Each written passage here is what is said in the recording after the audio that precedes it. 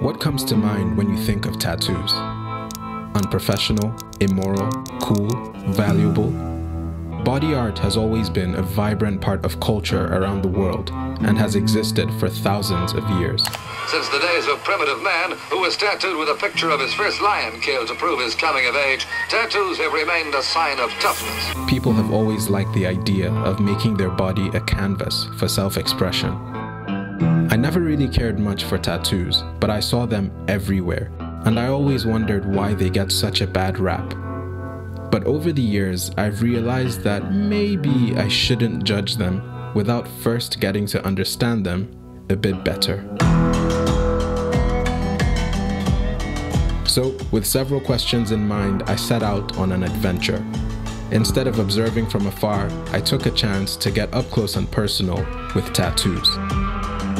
Oh no, I didn't get one, but my girlfriend did, and I tagged along. And today on Rich Perspectives, we're exploring the often misunderstood but amazing art of tattooing.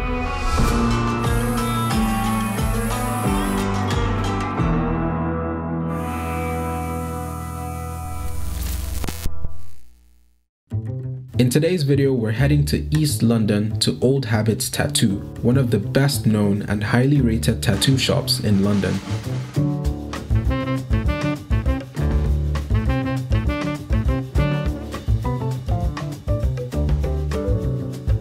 Our appointment today is with expert freehand tattoo artist Ryan Jessiman, who has been in this line of work for 13 years. I like to think of him as a master of freehand tattooing. So, long story short, I got into tattoos because my father had them, passed away when I was younger, always wanted them. I ended up getting tattoos, and they asked me where I was getting tattooed. They asked me if I wanted to answer the phone and mop the floor twice a week because they liked me. And then my sister wanted to get tattooed, and I said I wouldn't be able to do it because I thought tattooing was completely unattainable. And she said, why? I said, because I can't draw. And she said, you can learn how to draw. It's the idea is you can't learn, and you seem to have plenty of those. So I ended up teaching myself how to draw. I'm still doing it because I can't draw yet. No, I feel like I intend on carrying on progressing. I hope I don't master tattooing because then there'll be no room for progression. So what exactly is freehand tattooing and how is it done? Well, after getting an idea of what design the client wants, the tattoo artist will come up with an original piece specifically for the client. Then they'll begin to draw the design on the part where the tattoo will go using markers. The cool thing about this is that you can use the curves of the body to enhance the design, since it is being freely drawn.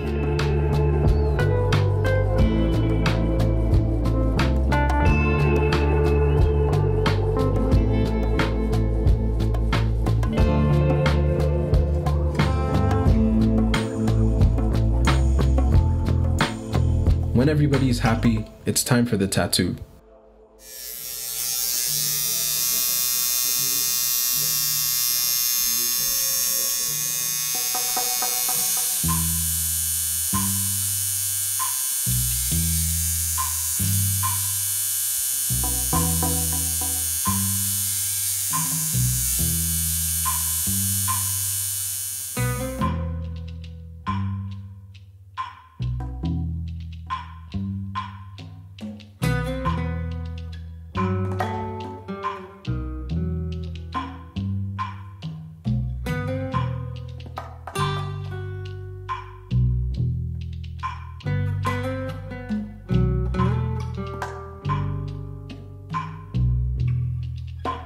At this point, you may be wondering about whether all of this is actually sanitary. I mean, it is needles and ink going in your skin, so it's a valid concern.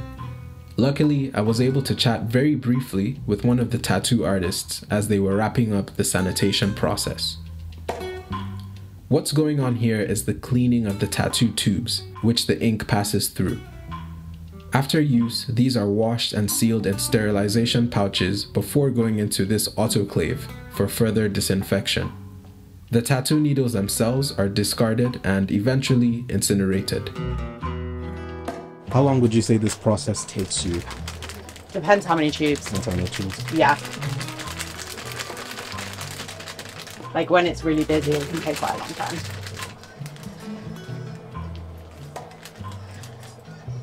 And we do it like 3 times a week. 3 times a week, okay. Because obviously the guys they use these and they're quite expensive. Yeah. So you don't want to spend money having like 30 of them. Yeah. So if you're tattooing multiple days a week, you kind of need them to be clean so you can then use them the next day. Yeah.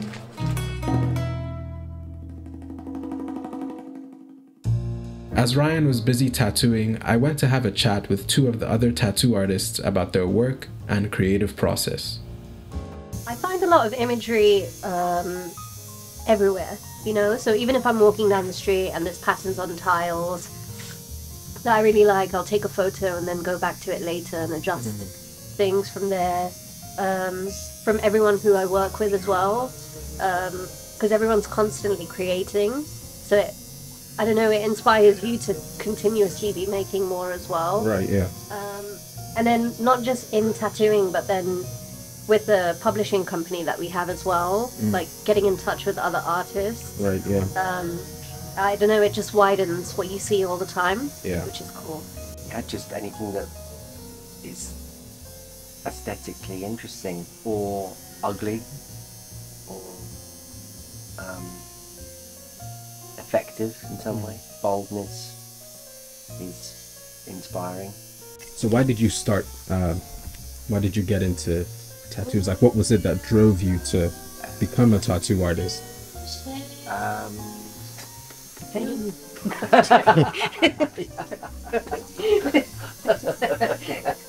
don't really know actually. The creativity that it brings. Yeah, maybe that's it, yeah. It's like a good outlet to express yourself. Yeah, yeah. And slash people. Yeah. I think it's always crazy to me when people come to you to put a mark on their skin that's going to be with them permanently. And that to me is just,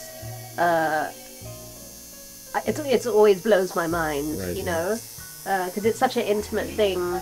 And then to also share your work with other people who resonate with it so much that they're like, I'm happy to look at it forever. Yeah, yeah.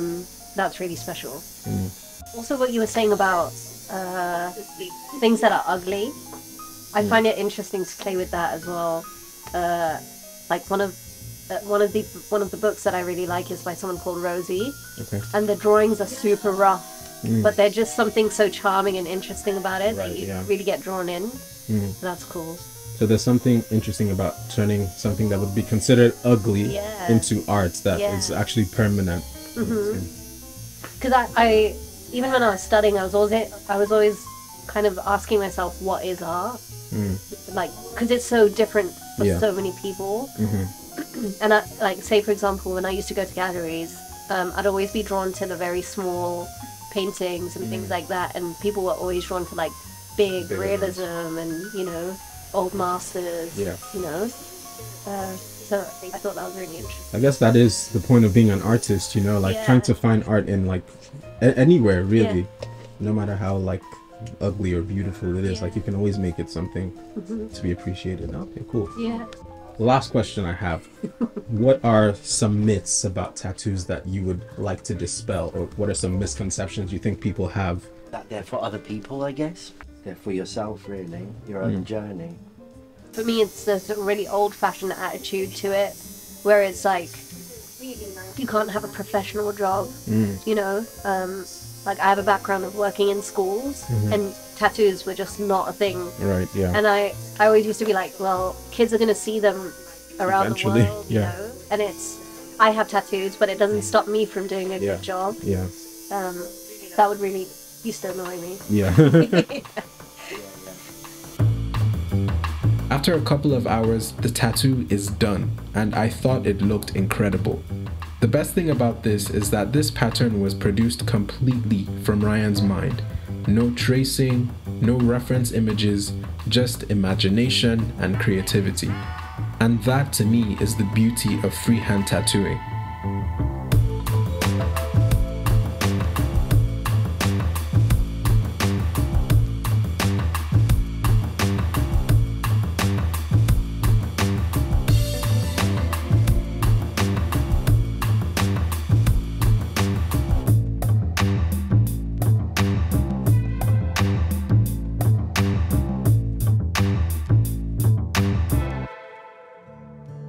A lot of people think that tattoos are like devil worship almost, or like, you know, marking your body is it's not something to be encouraged, or it's usually affiliated with a lot of evil stuff, which isn't necessarily true. So Yeah. what would you say about that?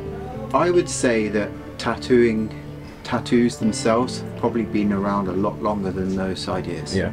Tattoos, I think, can be like gargoyles on the church. Some people wear tattoos that represent the dark or the shadow, whatever you want to call it, in order to keep it away.